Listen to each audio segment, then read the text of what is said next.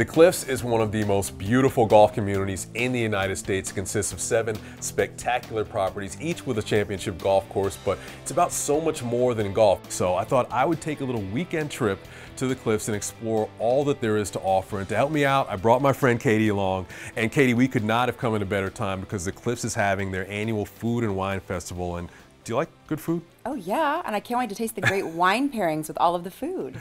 That's why you're my friend. Did I mention I love my job? Come with us as we explore the Cliffs.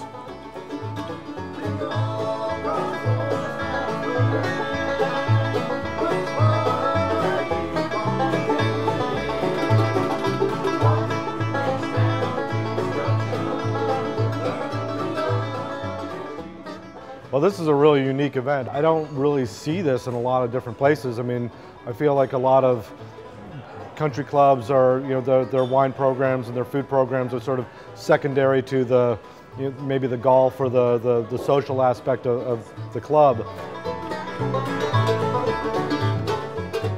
And it's not just about the golf. We're enjoying the golf, but we're also enjoying this incredible Food and Wine Festival for the first year.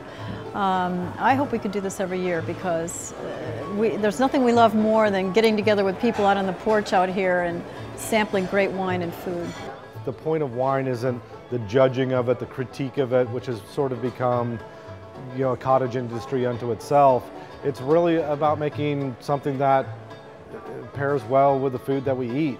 Wine is just meant to enhance the experience, both from a taste perspective, but also from a social perspective, and that's historically what wine was there for.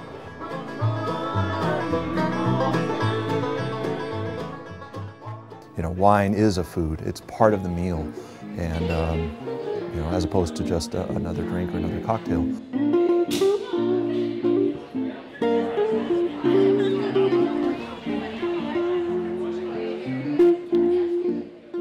Each wine has its own personality.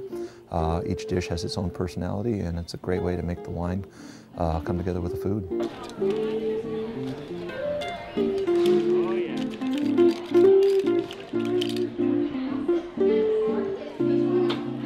It's good living. It's, I think it's a relaxed environment. People come out to play golf to relax. I think people go to have a good meal and have a glass of wine to enjoy themselves and relax. Slow life down, slow the pace of life down, without a marshal on your back. So yeah, wine really fits into that, and that's why we make it.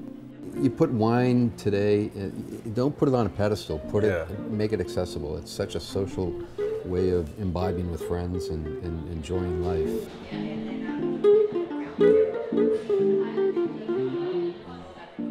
I'm always looking to progress my palate and to find out what that next new territory of wine production is. Yeah, that's the great thing about wine. It's not final. It's always growing. It's always accepting new ideas and new ways to promote its enjoyment.